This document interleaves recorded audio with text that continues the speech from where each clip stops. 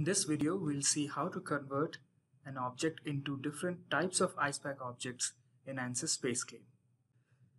So I have a typical PCB with a few components on it, and I want to convert it into Icepak-compatible objects.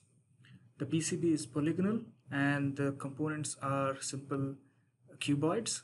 There are a couple of surfaces on the components, and we have a surface here that should act as a cutout for the board. Now, in order to convert these objects into Icepak-compatible objects, I need to go to the Workbench tab and click on Icepak Identify Objects.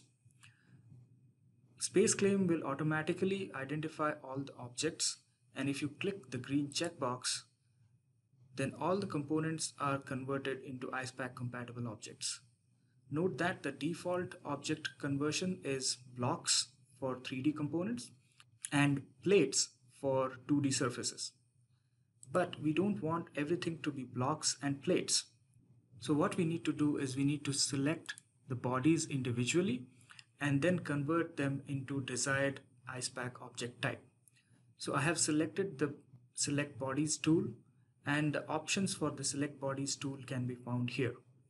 If I want to convert the board into a polygonal PCB, I need to select the PCB object type and then select board here and then click OK.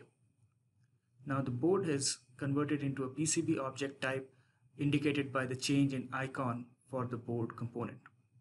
Similarly, I want to convert all the surfaces here from surface plates into sources. So let's use one of the plates and convert that into a source object. So I have selected the surface 1, and now I can select source from the drop-down list and then click OK. Surface 1 is now a source indicated by the change in icon for that particular component. Similarly, I can create a wall for surface 2. I need to select a wall object and then click OK. And surface 2 is now converted into a wall object. I will leave surface 3 and 4 as plates, but for surface 5, I need to have an opening that should cut through the PCB object.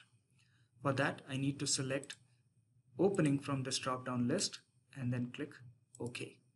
So now I have created an opening for that particular surface.